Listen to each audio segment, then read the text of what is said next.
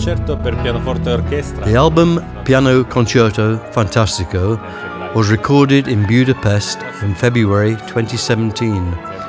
Thanks to an important USA sponsor, a company called Green Earth Energy, I had the Budapest scoring symphonic orchestra, composed of more than 60 people. In a truly professional way, they approached my music sheet and they immediately understood which was my need as an author.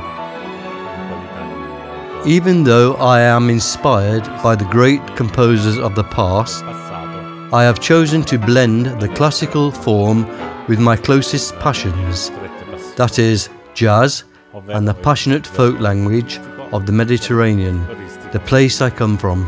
A precious help was given by the very good conductor Eliseo Castrignanò, who interpreted and even suggested new ideas for the recording. Hey, presto! In just 7 hours we created a magnificent piece of work of which I am very proud.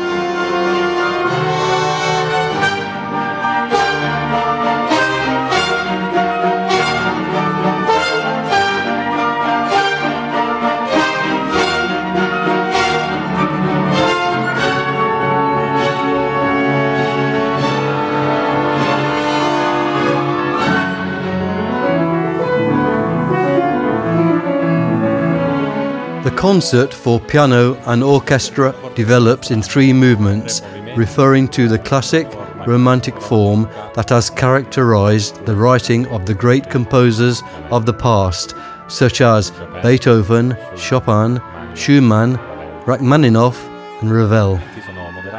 The 3 movements are Moderato, Adagio ironico and Presto.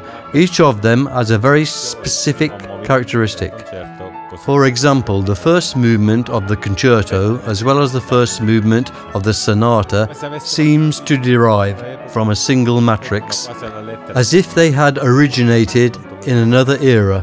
They respect almost literally the formal rules imposed by the compositive deontology of the form in question, such as exposure, development, and recapitulation. However, they don't deprive themselves of the craft of improvising, which returns brilliance and freshness to formal austerity, especially in development. The second movement, Adagio ironico, ABA form, brings back to the jazz tradition of Duke Ellington's big band.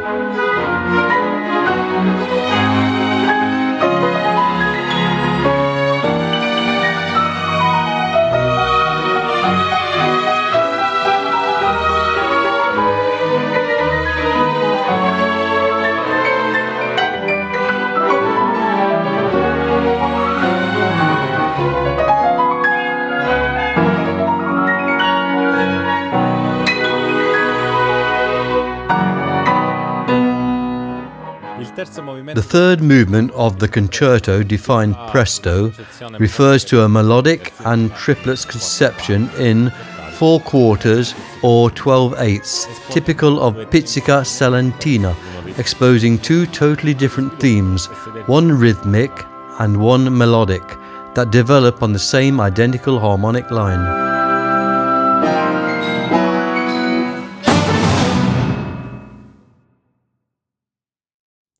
The piano sonata is yet another compositional challenge, which has led me to create a wide-ranging writing, lasting almost 24 minutes, in which different languages of the 19th and 20th century tradition are faced.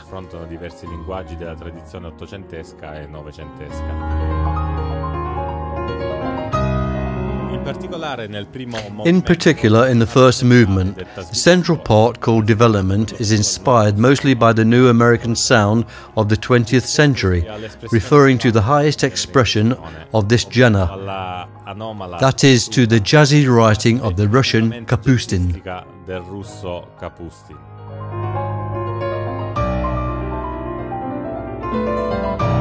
The second movement is a jazz ballad in all respects, within which every custom is broken, delivering to the listener a slow atmosphere in perfect mainstream and non-blues style.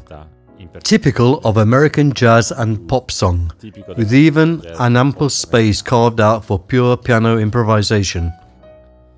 The third movement of the Sonata Barbaro, through an ostinato in 6 quarters, recalls the rhythmic boldness of Bela Bartok, feeding on the weird harmonic sounds of the music of Kapustin, revealing itself in an obscure but satisfying triumph.